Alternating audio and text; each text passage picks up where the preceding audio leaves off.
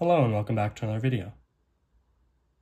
In this problem, we're told the solution to the given system of equations, which we have right here, is xy.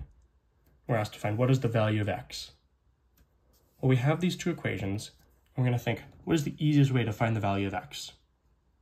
Well, the two standard ways of solving a system of equations are generally substitution and elimination. Substitution is used when you have one variable in terms of another, and elimination is used when you don't have that or it's not easy to get that, so the next best way is to use elimination.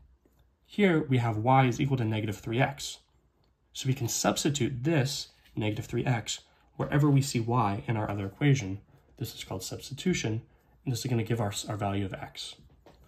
So using our other equation, 4x plus y is equal to 15.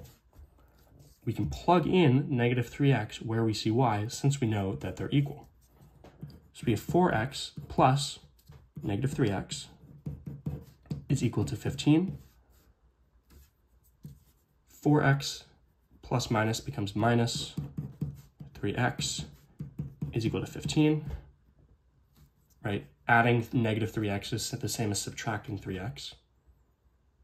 4x minus 3x is just 1x, or x, is equal to 15.